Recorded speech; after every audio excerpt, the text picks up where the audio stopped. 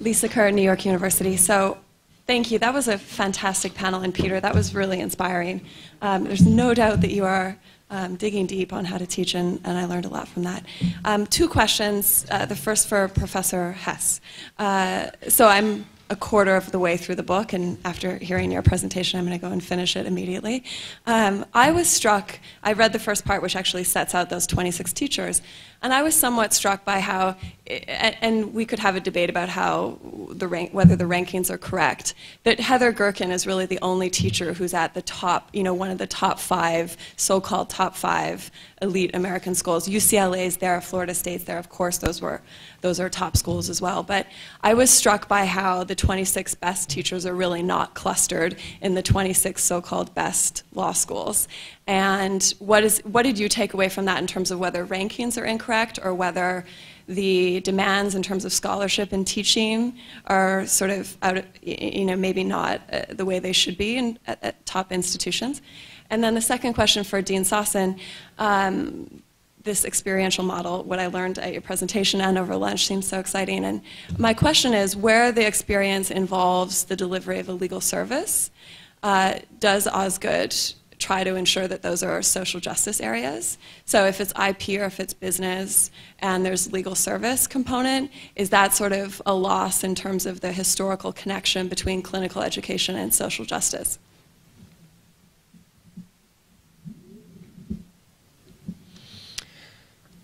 Thanks for the question. A couple of comments. One, we actually had 29 subjects to start with, and then 3 of them dropped out. One of them was Elizabeth Warren from Harvard. She had other things to do. She run an agency, become a U.S. senator. And as I think back about the 250 nominations, I think they really did run the gamut. The full gamut of the spectrum in legal education in the U.S. I think that teachers from the top schools were more likely to say no thanks. So been nominated, delighted to have been nominated, but no, I'm not going to take the time it takes to engage in this process. And I think part of that is because that has nothing to do with their reward system. And thanks, Lisa, for the question. I do think it actually has shifted what has been a historic relationship, not just at Osgood, but I think throughout the community that engages with clinical legal education as social justice oriented to a much more pluralist model. So at Osgood, it's not that the programs like Parkdale or CLASP are ones that for 40 some odd years have been beacons of social justice for the school and helping shape a zeitgeist at the place that we take a lot of pride in. But it has been important to say no matter what your area of interest, no matter what your passion, there is going to be a meaningful experiential outlet. So in IP, in a business law clinic, and the IP clinic is an innovation tech transfer clinic where the idea is to provide assistance turning great research ideas into those that can come to a commercial market. Business Law Clinic works specifically with new Canadian communities trying to get established, especially in our part of Toronto. So I wouldn't say these aren't social justice, but they're certainly going far beyond that poverty law core. And I think that's a good thing. I think, Harry made the point there are some classes that are hard to imagine lending themselves to an experiential component. But I would think long and hard before giving up on the idea that it's worth trying. And even the deepest philosophical or legal theory or legal history venture, I think there's something to really be gained by putting that in action. And I think you can put most of it in action when that becomes the focal point of collective curricular and creative undertakings. And just to pick up on the last 2 presentations, increasingly opportunities are opening up to do that in digital formats. And at Osgood, we partnered with ANU and Paul Maharg, who was mentioned by Richard Susskind in particular, on looking at simulated and other kinds of digital models to allow this. Now, Paul's gone even further and is now into avatars and gaming and all sorts of interesting, but I find less easily applied settings for legal education. But if we get together in 10 years, maybe we'll look back on that as a quaint notion as more and more of these ideas come to the service of our core missions and mandates, but in ever more engaging, approachable, accessible ways.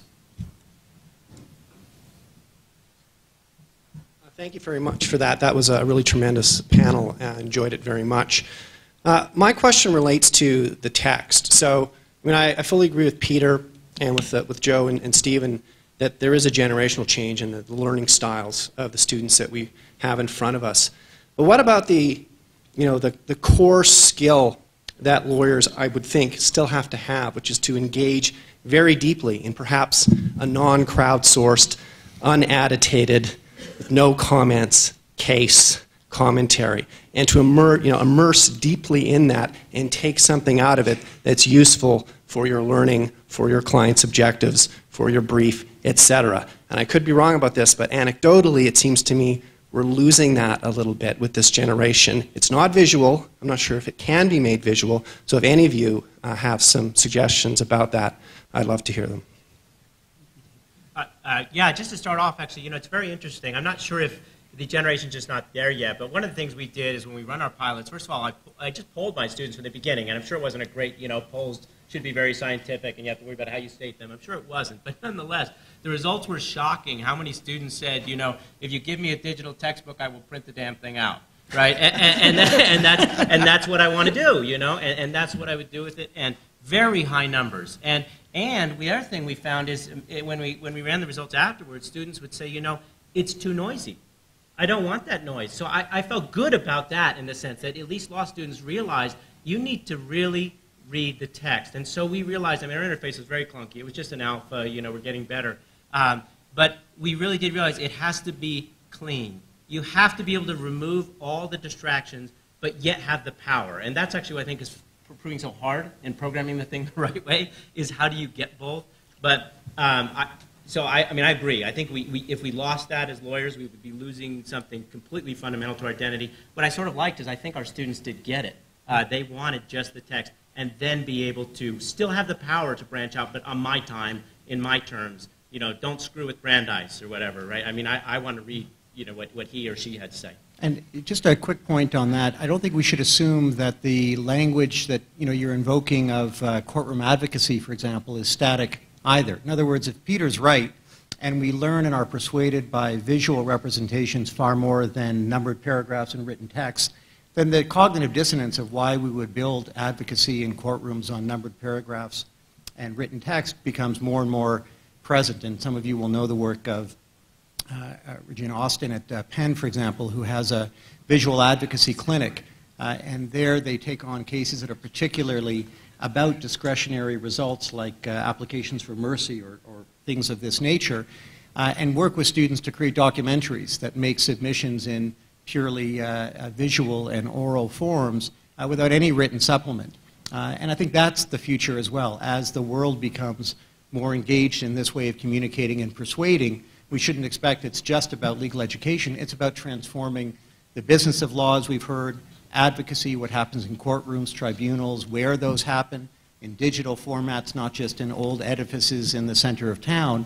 And that's the dynamic nature of this enterprise as we move back and forth with pushes and pulls in all directions.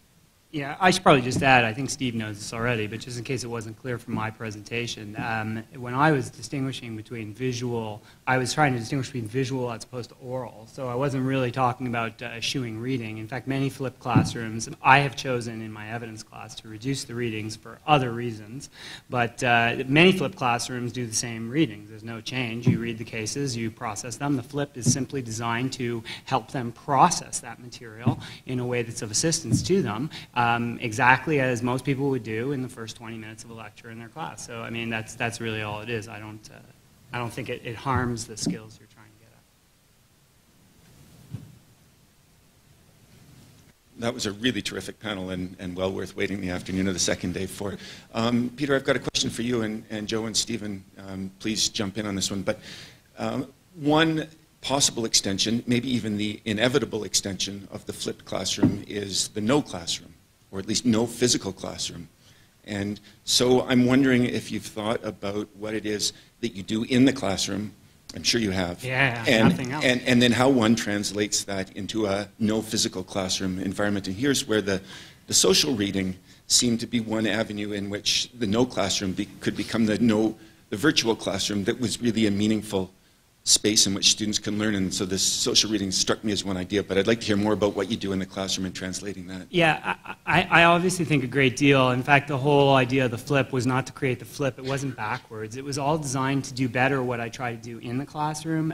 So in a sense, I haven't thought of a no classroom situation because everything I've done has been to try and enhance the actual classroom experience. And many of my students are here. You can ask with them in detail about what I try and do in the classroom. But I can tell you I am a huge believer in that one-to-one connection with the students, and freeing myself of lecture time allows me to do that. So I'm able to actually try and communicate with those students. I'm able to go around as they are working on problems. There's actual I do small group work. I try and do, I'm evolving. This is year one. So I'm trying to get to the point where I'll have students advocate different positions, try and develop advocate skills in the classroom. But I strongly believe in the classroom as being the key component. That's what I said in my talk. It's the most valuable part of it. So the flip is just designed to give them the basic.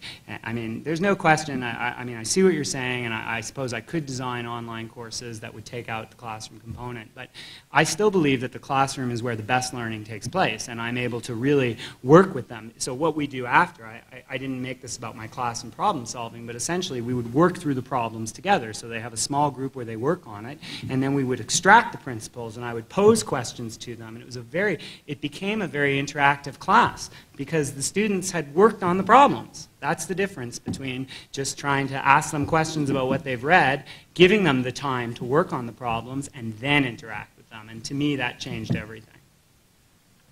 Yeah, and if I can just add to that very briefly, the way that we conceptualized social reading was not to replace the classroom, but to enhance classroom discussion. And that ended up happening with my class and with Stephen's class, which is that you would get some great dialogue that may not have occurred in the classroom that started before class, and you just launch from there. And a side benefit is that you'd get dialogue from voices that would be reluctant to participate in the classroom. They're just better and more comfortable at responding, on the page rather than the classroom, but you can still draw in that discussion. Okay, just I'm trying to keep a speakers list. Douglas, did you come over to ask a question? Yes, no? I did. No, sorry. No. Okay, so then I've got Thomas, Gale. I got a speakers list. You're up there, Eric. Go ahead. You got Prerogative. Just people are feeling anxious because I know I can sense some demand in the room. Okay, so I got Thomas, Gale, Rosalie. Is it Scott? Scott. Okay. I'll ask my question quickly. One thing that struck me, Peter, about your presentation is there's something, maybe a disincentive built into the change because all you need is an iPad and don't worry, and but it's really hard. And No, I meant to say it was inexpensive. I didn't say it was easy. I said it was inexpensive. But probably one of the things that struck me was how do we make an institutional move towards techniques that work? Because if every single professor is just an independent entrepreneur that may or may not take on these techniques, it's going to be a very slow evolution to change. And so I'm wondering about how institutions make moves for techniques that work, or whether we need to just rely on a kind of slow incrementalism. And maybe, Lauren, you have some thoughts about how you move to a universal opportunity with resistance at an institutional level. Do we need to do that as teaching practices? Thanks. Well, I can say, because I was mentioning it to Peter earlier, that we are actually at Osgoode in the midst of a year-long planning cycle on a digital initiative, which is exploring exactly this question, not just in the classroom and pedagogy, but in dissemination of research, our journals, what the digital commons will look like, student experience. Should you be choosing courses on the phone on the subway in, or is that meant to be in person with advising? What are the areas in which we don't want to go? And to Doug's point, I am proposing for, both because I believe in it and because I think it's important to have these experiments, what would be, if approved, the first digital JD course at Osgoode on digital lawyering, which seemed to me a very appropriate topic to explore in exactly that format. And the reason it's important to do it is it forces you to ask questions like, how do we assign credit weight? Well, right now we do it on contact hours. So what's that going to look like in a world in which contact hours doesn't drive the depth or level of connection. And I think already with Peter's experience, contact hours isn't going to capture the level of depth of his teaching. So that's great for an institution because it requires that kind of collective debate and ultimately buy-in in order to do this, and it needs resources. And that's what we found with experiential learning. We'll find it with digital. It's going to require some early adopters. It's going to require some facilitation, experimentation, assessment and review of what works, and ultimately choosing a course forward that isn't just chasing the next bright, shiny, great $5 app, but actually letting us do things that are core to our mission and mandate better. And I say that as a member of a faculty that welcomed hundreds of thousands of dollars to transform classrooms so that they would have digital modem hookups, because that was the future in 1994, only to then renovate them all again to build in wireless capacity and have to imagine what should we do for the next 10 years so as not to have obsolete infrastructure, because a lot of this does require that kind of good bones to a law school in order to make it able to have digital capacity. So all of that is to say, with each experiment, each leader and early adopter, there are great institutional conversations that need to be had as well. Can I just have 15 seconds? I actually think Professor Hess's barometer is the answer. In other words, you have to be your own professor, as we all know, right? I mean, if you try to teach the way somebody else teaches, you can learn from someone else's teaching, but you will not be the best professor. And so I would be very against trying to make any professor, not just because it's the right thing to do, but because you will not get as good teaching if you try to force any. So I don't think a school really should. I think they should try to enable all the Peters and everyone else in the world, whatever they want to do, but I think it'd be a big mistake to try to say, this is now the way we're going to teach at the University of Alberta, because it just will not be as good an experience for students. Yeah, I'm now worried my message was, this is the answer, this is what you must do to be a good teacher, which was not my message at all, of course, and Eric darn well knows that. But in any event, it's not. The point is to say I agree, and there are many different ways to get there, and the goal is to, well, what I'm trying to say is, one, is we need to be constantly thinking about it, and I think every law school should have in place a structure, like Dean Sawson has suggested, that is having the academics who work there constantly thinking about different ways of getting at this problem. And second of all, I think that we need to make it available. I think there are some people who would like to do this, but they're inhibited, they're fearful. They don't know what it is, they don't know how to do it, and they just don't want to engage with that. And I think every faculty needs to have a way of putting on sessions or discussing, as I'm going to Osgoode Hall to talk about this in November, say this is what I do, here's why you might want to do it, and that's what needs to be done. And we've done that in our school, and now we have people picking up initiatives. Peter, just to follow up, what's the proprietary piece of this? Because you mentioned students have access 24/7, but you have this elusive kind of reference to the Khan Academy at the outset in the title, and that's of course a model built on open access. Is there a good principled reason why I can't just access your capsules day and night myself as well? At the moment, yes. Because many of my capsules violate copyright if I put them out freely. But I'm in the process of reconstructing them, and eventually I will make them open access. That's the plan. I'm reconstructing the graphics to take out anything that's copyright oriented, and then I can make it open source, and anybody will have access to them. Now, my capsules are related to my class. I actually reference class themes, so they won't be of complete use to everybody, but on the basics, there's no question. What happened in my class last year, my class we have a website which allows my class to sign up to capsule use. So what happened at the beginning was I saw all my students, and I had 51 students in the class, or 50 students, and I had 50 people on my website. By mid-semester, I had 65 students on my website because the students in the other evidence classes were suddenly signing up. They're like, this free resource is available, it explains it. And by the end of the class, I had over 75. And that's just the way it is. So you're right, there is nothing about it. I do think it should be open source and made available, and anybody can watch it. But yeah, the copyright is the primary issue. Yeah, and Dean Sawson, pending open source, the copyright protection is going to prevent Osgoode from swooping in and scooping the stuff. Yeah, not available for us. So in reflecting on why I found this such an invigorating panel, because it truly was, I think it's because it was the first time that students really appeared in the discourse, right? And each of you talked about students and didn't just talk about them like, okay, their drills or their holes or what have you, but they really came as alive as agentic participants in this thing we call legal education and what the law school is. And Peter, in your presentation, I remember seeing this at CULT too, where you're actually interviewing students. You hire a research assistant, interviewing and hearing them, and gosh, they're pretty thoughtful, intelligent people, aren't they? And with the crowdsourcing for the textbook and seeing their comments and thinking about how it changed their thinking, or soliciting submissions to find out about the impact that teaching's had on their lives, or indeed just having a conversation with a student. There's probably a lot of students who've never met their dean, and that having those kinds of lines of communication, I think, is really important to reflect on about where the opportunities for those modes of communication are.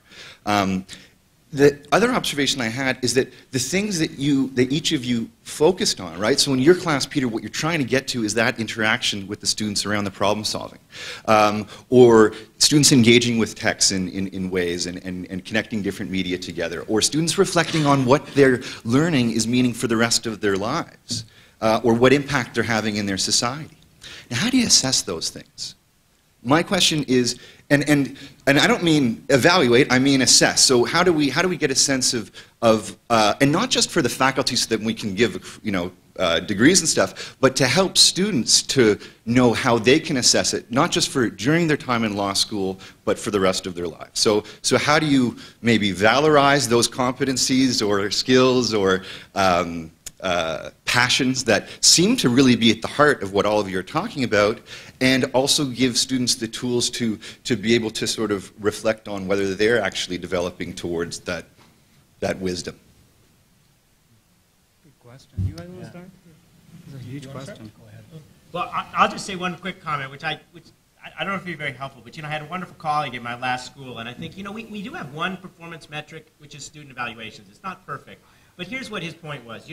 When student evaluations are good, we trumpet them. And when student evaluations are bad, we roll our eyes. Oh, well, that's students. What the hell do they know, right? And they don't. And I think there's a little bit of that. I mean, I honestly think there's a tendency in the academy to say, you're a popular teacher and you're just really lucky. I wish I was like you, but I'm not, and so I don't have it. I mean, it's hard. It's hard work, and I guess if we could just. So the one thing that reminds me of that is really do listen to the students. I think listen to evaluations, listen to the other aspects, but you have much deeper questions I'm not getting to. But then the one thing is reorient the incentives of institutions to recognize that you're not lucky when you're a good teacher. It's because I spent 8 hours in this dang lecture, right? And I really want it to be perfect. I get nervous before every time I teach, and I think that's a good sign. I want to quit teaching the day I don't get nervous before I teach, because I want everything to go well. And I'm sure it doesn't always, but I don't think that's incentivized at all in our structure, and that's just a real shame. Yeah. And can I address what I think is another aspect of your question, which is how do you evaluate students so they get a sense how they're doing?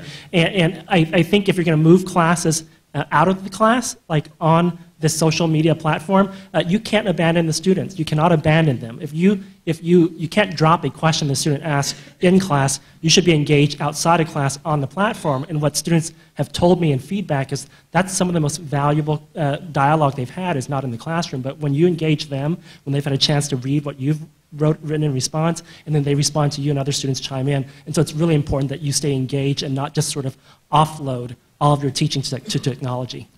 Just a couple of quick thoughts. One is I agree with everything that's been said, but in a way we ask the important questions at precisely the wrong time, which is just when students have finished a course. And what I would like to do is take those anecdotal reflections as I'm meeting alumni 5, 10, 15 years later and actually bring some rigor to assessing with our graduates 5 years out what was the most meaningful part of law school. What would you want to not have done over again now that you are wherever you are, and so forth. So I think there's a lot more of that longitudinal reflection that we miss and shouldn't. And then second, when you move in an experiential direction or digital or others, it actually does give rise to new challenges and opportunities in evaluation. Experiential, for example, you want to understand not just the student experience, but what impact did the students have in the worlds that they interacted with, and how can that be brought into our discussion? Because if we've got students going into our neighborhood high schools through the laws program, well, it's important, what did the students gain? What did the high school students gain? What did the principals and teachers gain? And then what did the law school institutionally gain from the students taking on other leadership roles because of the enabling that came out of that experience? So those are exactly the right puzzles for us to worry about and come up with what will ultimately be partial, not complete or perfect, but answers that take seriously the transparency and accountability of evaluation beyond just the evaluations piece that we live with, even though none of us are thrilled with it. I'm going to address the lasting learning piece in this way. So we have a chapter on lasting learning, and if I had to characterize that in 100 words or less, where does lasting learning come from? The answer was almost always modeling. So what alumni were talking about was, oh, what did I learn from Julie Nice? I learned work ethic. I learned diligence. I learned respect. And you don't talk about those things. You live those things. You show those things. And one of the themes that came through that chapter was humility. So students talked about watching a teacher walk down to the homeless shelter, put on an apron every Friday, and start serving meals. Yeah, that's where lasting learning comes from. Thank you very much. That was a really interesting panel, especially for someone who is a basically brand new law professor. So my question is very practical and somewhat self-interested, but I know there's a few other of us in the room. So Stephen, I think you may have already answered it in what you said to the last question, but it's, I guess, primarily directed to Jerry and Peter, but if other people want to jump in. My question is, Jerry, you talked about how, and this was somewhat reassuring, that the best law teachers were sort of 20 years out, so that was reassuring to hear that it is a process. I'm not expected to be good at it right away. And Peter, I appreciated that you said it is hard work, and as a new professor, there are other pressures on my time. So, rather than kind of giving up in despair, what's the one thing you would say I should do now, like the first step in that process of becoming one of the really good teachers? I'm going to cheat and say two things. The first thing is, I think most of us as teachers have something that we're good at. Some core aspect of our teaching that we're good at. And my number one recommendation is keep trying to get better at that. So whatever it is that you're doing right now that you think, yeah, this is the best thing I do, great. Keep doing that, get better at that. And then very slowly over time, add other things. Oh, here's something I haven't tried I'd like to try. And slow, small change. If you make one change every semester, 5 years out, you've got 10 new things. Slow change over time. Do what you're good at. Well, you can see me anytime, Gail, so I'll keep it short. But I will say two things also. I'll cheat because I want to add in my favorite, which has nothing to do with anything we talked about. But the first one I would say is share. We're so insular. It's unbelievable. People just don't share. It's like, why should I reinvent the wheel when somebody else has already done it? So, I mean, I walk into a school and I'm like, the first thing I do is, well, you've taught this before. Can I see everything you have? Like, give it to me. I may like it, not like it, whatever. But you'd be amazed how nobody else, I shouldn't say nobody else, but a lot of people don't do that. Like, just steal. I'm going to read that book. I'm going to find 26 other things I've never done before. But I'm going to tell you my favorite thing that I think to be a good teacher, which you may or may not agree with, and it's just my own selfish little thing that has nothing to do with teaching.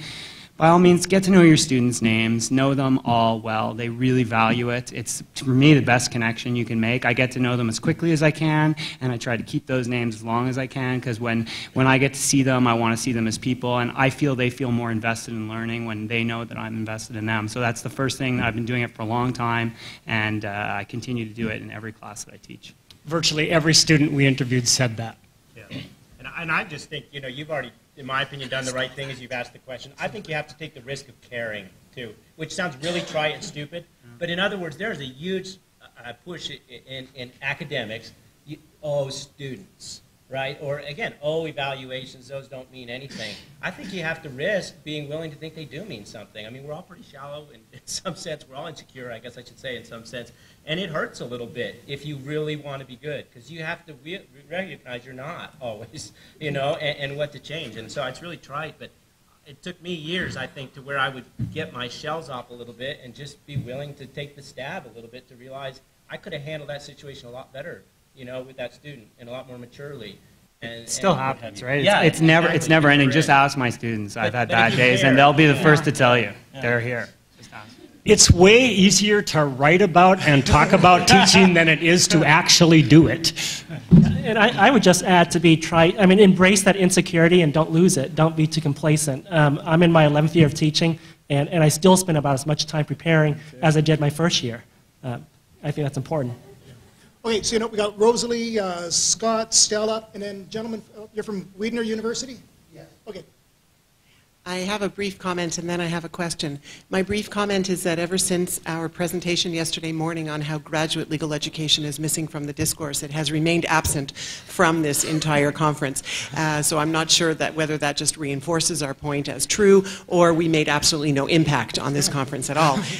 But the comment I want to make is that as outdated and as lack of innovation there is in undergraduate or JD law teaching, there's even less innovation in graduate teaching, and that has to change radically because the model of a graduate student in sort of solitary interaction with one law professor as their mentor who gives them everything is just not realistic and it's not working. And we talk about it in our paper about how we have to move to sort of a multi-mentor model for graduate students. But that's my comment. My question is for Jerry Hess. The title of your book is What the Best Law Teachers Do. And I'm intrigued by the word law. What is different about being a law teacher? Why isn't it what the best teachers do?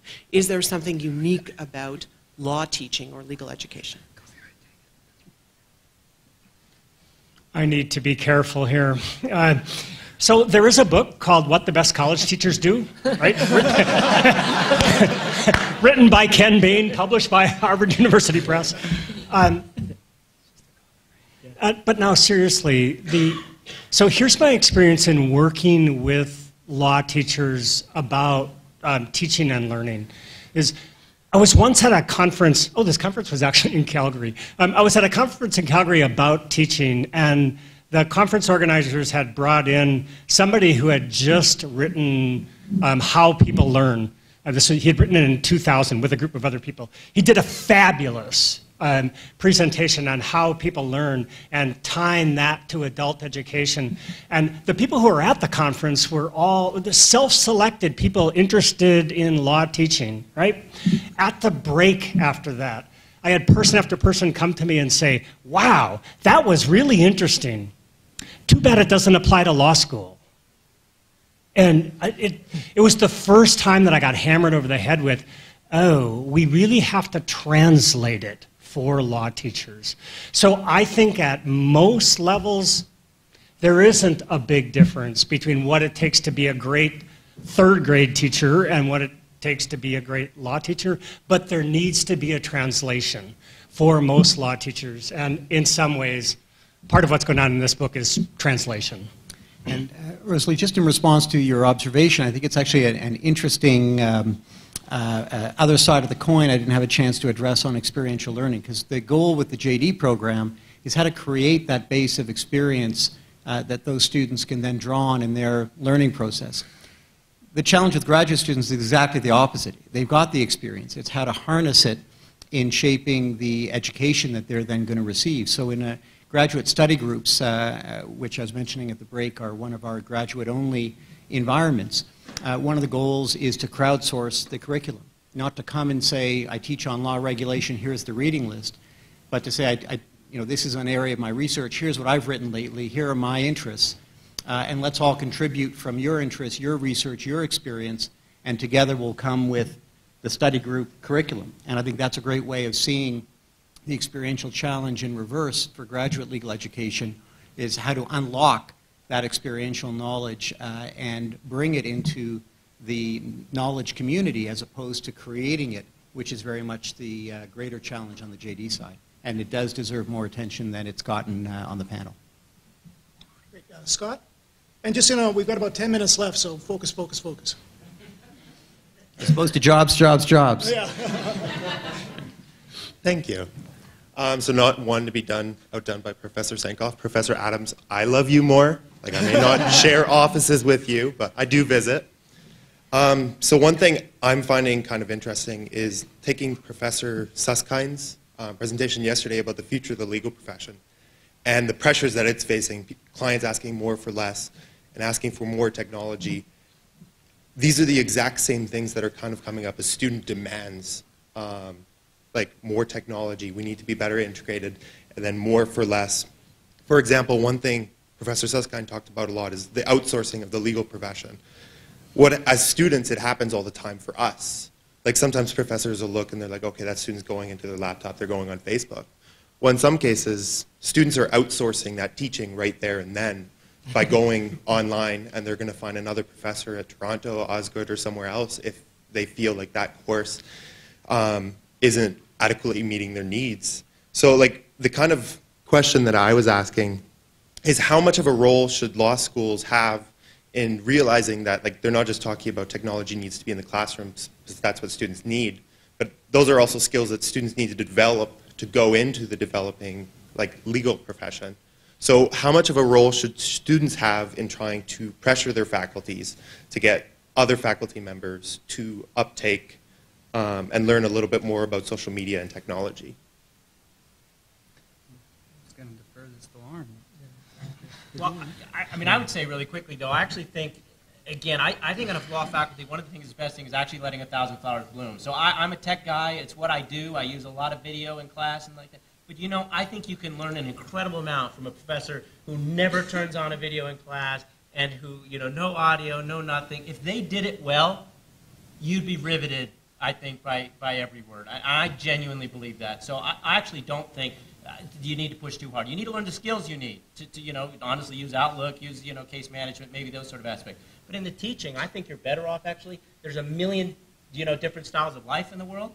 And a part of law school is learning to learn from all these different people rather than one book. Well, I agree with that, but I think there's a caveat, which is there may be a million different ways to be a great teacher, but a student ought not to have to memorize a million passwords to access those great teachers. So, for example, there are lots of great products out there to integrate multimedia into the classroom, but if we had some using Moodle and some using Drupal and some using Blackboard and so on and so forth, it would be an unreasonable and unnecessary complication for students. So we've made the decision not everyone has to integrate. Of course, the 1,000 flowers of great teaching need to bloom.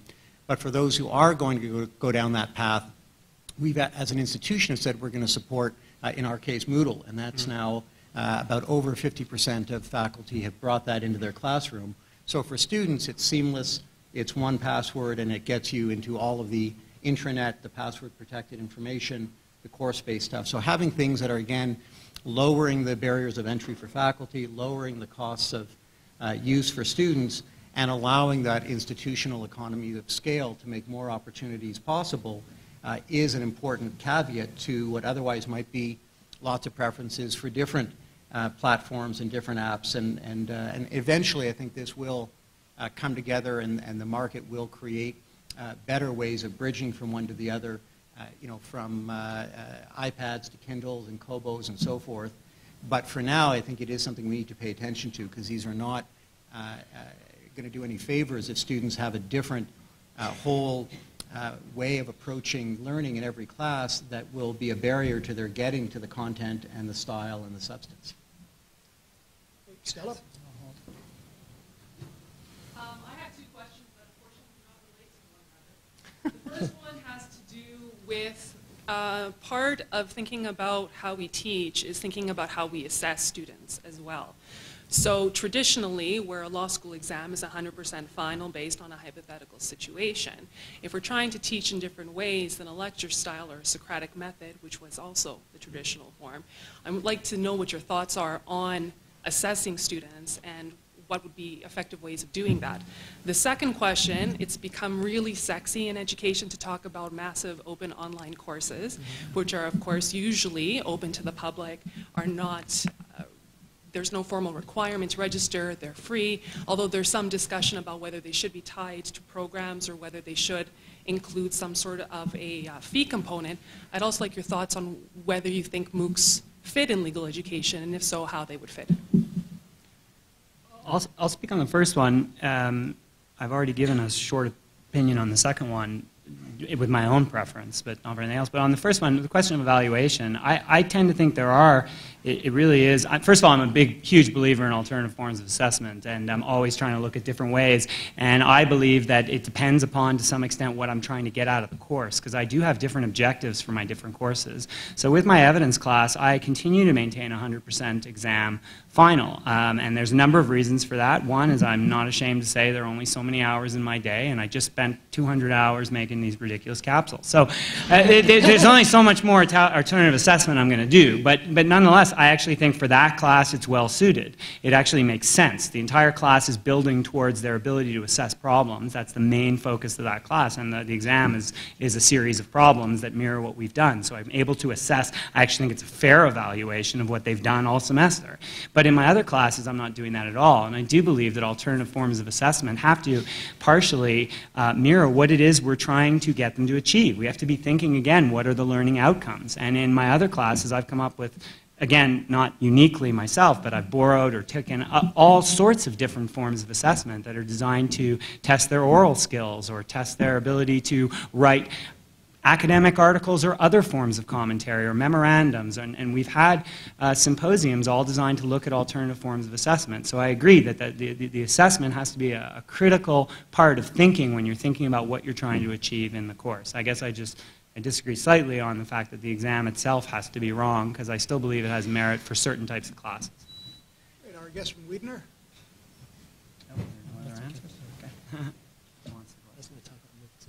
It's Widener. That's fine. It happens all the time. That's Canadian pronunciation. Right.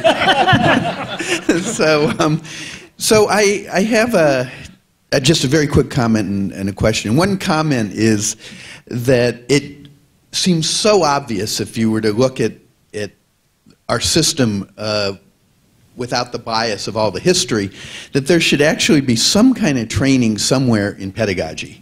And that seems just an incredible oversight in the entire history of what we've been doing. But my question, it really follows up on this whole thread of discussion about ways to sort of structure the kind of changes that this panel's been talking about into the curriculum, particularly what Peter and Joe and Steve talked about, but to some extent what Lauren talked about as well. And I'd just like to sort of extend what's been said so far. Steve said, and it sort of was the end of the discussion, that we should really let 1,000 flowers bloom, and that there shouldn't be some sort of institutional coercion of people to teach in a particular way. And then in another, in answer to another question, Lauren explained that there's ways in which we can simplify and harmonize the technology, which I think everybody would agree that makes sense.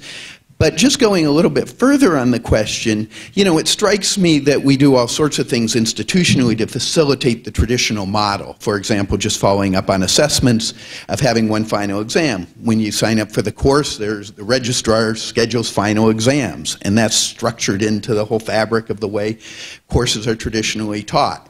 They're traditionally expected, and the students reinforce it, that you go in and you do a traditional kind of lecture or Socratic thing. And so I'm wondering, without coercion, what sort of institutional structures there are that can be rethought about, that can facilitate the types of changes without forcing them, but that can make sort of the default model what might be better pedagogy. Thanks. Well, let me take a quick shot at that. And I think actually in response to the last question, by the way, I think MOOCs do belong in law schools and are part of what I hope is a public component to this future. But it's going to increasingly ask the question, what exactly do you do as a law school to add value? If I can get much of the substantive information with any kind of search engine, and I can now get more and more of the analysis and the style and the personality in these ways, what's really going on in that classroom or in that law school that makes it worth the tuition, the effort, the years? And I think that is actually not as simple a question as it might first sound, and it relates to what you're saying, is you've got to come together and say, here's how we see embracing these kinds of platforms in this kind of future augmenting and enhancing what we are, what we stand for, and what we want to invite others to be a part of our community for. And that's why I think, for example, the experiential digital convergence is what's so exciting, among other things, at Osgoode. And the way you can promote that without compelling it is to create the institutional center of gravity, the resources, the incentives, get the people like Peter in to talk to faculty. We had one of our own early adopters, Ben Berger, just introduce multimedia in his evidence class as a way that was very easy to enter into this world in dipping your toe, even if you weren't prepared yet to plunge. And ultimately, I think what happens is, generationally, as that center of gravity changes, it becomes part of hiring, recruitment, becomes part of who you celebrate, what students come to your institution for, and that, in the end, is a self-fulfilling prophecy about focus in a way that hasn't had to, exclude or alienate anyone. But you get that sense when you used to swim right in the center of the tide, and increasingly you find yourself on the edges, and then that is a soul-searching moment. It's, do I dive in where the collective is heading, or do I not? And there is no easy answer, because no one would want to alienate any of their colleagues. But at some point, you can't simply be everything and still have a meaningful, coherent message to students, to the community, and so forth. The one thing I want to add is that, to me, one of the simplest ways to do it is you've got to cultivate the youth. I think Gail's question was very prescient, and I felt it when I started. And the truth of the matter is, many young professors come in and they want to do exciting things. And the truth of the matter is, their overall commitments just crush them. Plus, it's not necessarily, it's not recognized sufficiently. I think there needs to be a real spirit in the hiring and recruitment, and especially through the early years of to harness that energy. If they want to make interesting and innovative teaching a core platform of what they're doing, personally, I'd be encouraging it from the get-go, because I think these young people, I'm old already. I started at the beginning of the computer movement, and it's like these people coming in have much better ideas than I do. Let's encourage them to flourish. Let's not depress them because they're suddenly realizing they're teaching 5 courses and they're not sure what to do and they have their thesis to complete. Let's do whatever we can to encourage them institutionally to do these great things. That's what I think is key. All right, now we're actually at 3:32 right now. I've only got 2 more questions. Mr. Chair, do you think we've got 3 minutes? 3 minutes. Okay. Thanks very much to the panel. It's really a great session. Just a comment and ask for your response in terms of goals of education generally. My experience being in the field for 42 years as a academic is that inspiration and curiosity are the key goals for most educational ventures, including being a lawyer to find an inspirational and wonderful role model who'll give me curiosity about being a lawyer, and likewise at law school. And the discussions of methodology and goals, especially the death of curriculum reform, often loses that. We go into minutiae of goals and methods. And so how can that grander goal be sustained? It seems to me it's a bit back towards Peter's encouragement of young faculty, but also of recruitment becomes the key curriculum reform, not curriculum reform. Well, let me just share for 30 seconds. I've been part of 2 major curriculum overhauls at 2 great institutions that began with an invocation that nothing is off the table. This is soup to nuts. Absolutely everything we do is up for review, and within 45 minutes at each institution, 80% of the first-year curriculum was preserved as ultimately necessary and immutable, and we argued about legal perspectives and legal process for the rest of the 2 years. So there is something of truth to this fear of asking big questions, and I'd say if you make the litmus test, what's your claim to why this course, this program, this approach is absolutely essential to legal education and the values you stand for? Very hard to come back and say that's going to look just like contracts and torts and criminal or all the other courses at almost every law school we represent all teach. And if we know that the life of problem solving is lived not in neat compartments, not bite-sized areas that are watertight called these different disciplines, why in the world would we teach it that way? Why aren't we teaching problem solving in the way that problems actually arise in the world? Is a question always stunning to me that we we don't ask much of. So it's an inspiration to be reminded that we need to be in the inspiration business, and sometimes we lose sight of it at our own peril. And last question. My question is as mostly an outsider to the law school world. I heard Hugh Verrier reporting this morning when he talked about the features of an effective lawyer. You pointed to the reporter skill, and that one of the disappointments in law school graduates coming to your firm was they didn't know how to write yet in a plain way like the reporter. And I think that Jerry talked about, you referred to some of the best law teachers, and I had a sense they weren't all the fully tenured stream type of people.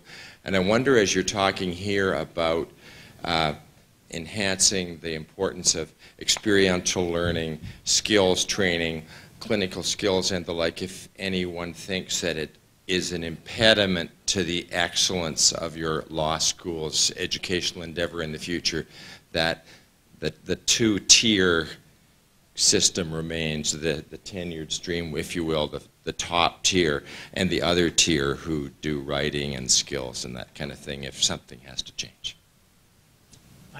Yeah, I think personally, I mean, the really hard thing is making the change because honestly, there are two different hiring tracks, and so people are hired with the different expectations. I think that's the hardest thing. It's just how do you turn the course. But absolutely, everyone should be a full citizen of any institution. Ultimately, it's most fair, it's most right. It would be, I don't, it'd be a better world. I mean, my first and best teaching job in many respects was as an LRW instructor, and the first time I ever wrote about legal education was the pedagogy arising from that class. I would wish it on anyone, and I take the question also, Alan, to mean that are we valuing it in ways that aren't about hierarchies and aren't about, and certainly from the student point of view, you know, it's not. In other words, the best teaching they have, whether adjunct, whether graduate student, whether full-time tenured faculty, is not driven by classifications and status. It's driven by the kind of connections we've been talking about, and that ought to be the beacon for the community to value all that teaching as well. It's not to say we don't have full-time tenured faculty for a reason, or adjuncts or other programs, but ultimately in terms of contributions to the collective goal, I can't think of why we'd want to create and reinforce those kinds of status demarcations, and little good, it seems to me, has come from it where it's happened. Great. Now, I'm just going to quote Scott from yesterday. Panel, you nailed it. Thank you very much.